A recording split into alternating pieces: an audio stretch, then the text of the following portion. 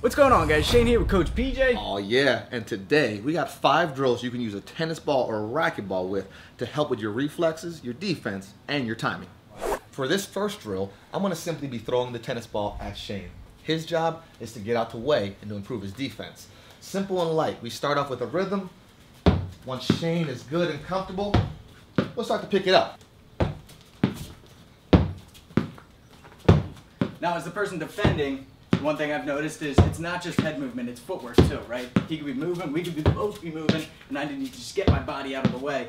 And of course, keep your hands up the whole time, because if I don't move out of the way, I'd rather get hit on the forearm or on the hand, same way in a fight, rather than get smoked in the face with the ball.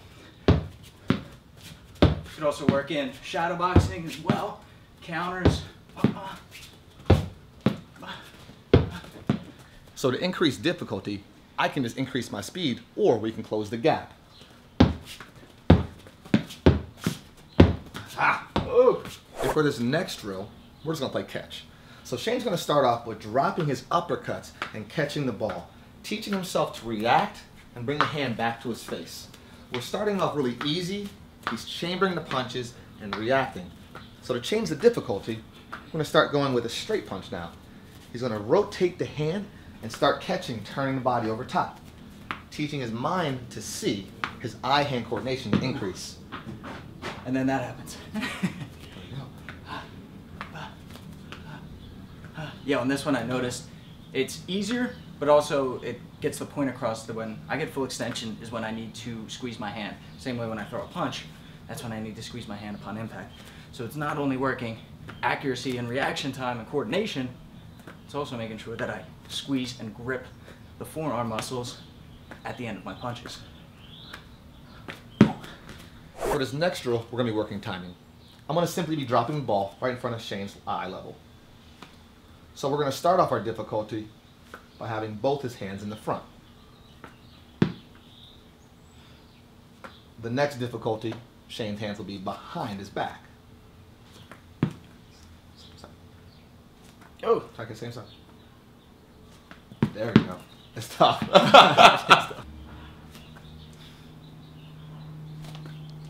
And our last level of difficulty, Shane's going to have his hands up nice and high, protecting his face and his guard.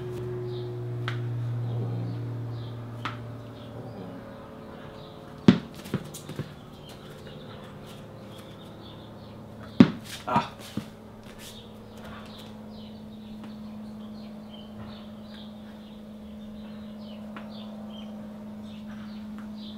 Ah. Ooh.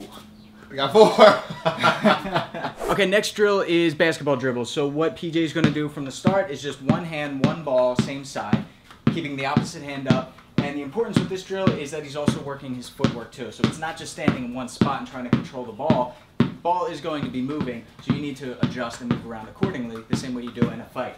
To increase the difficulty now, he's going to dribble from one hand to the other, using both hands now. And to take it to the next level to be even more challenging is we're going to use 2 balls, and each ball, each hand, dribbling, moving, and again, trying to use your peripheral vision to look forward so that you can see the balls with just your peripherals, the same way you would in a fight. You're not necessarily going to see those punches coming in, so you need to adjust and move and see those balls coming and stay with them. Last drill here is going to be bouncing the tennis ball off the wall and catching with the opposite hand. So I throw with the right, catch with the left, throw with the left, catch with the right. Once you get this rhythm down and you're comfortable here, then you're going to do 2 balls, same time, catching with the same hands.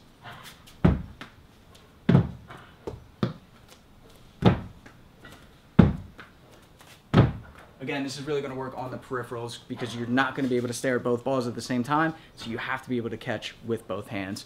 Definitely going to improve on your boxing.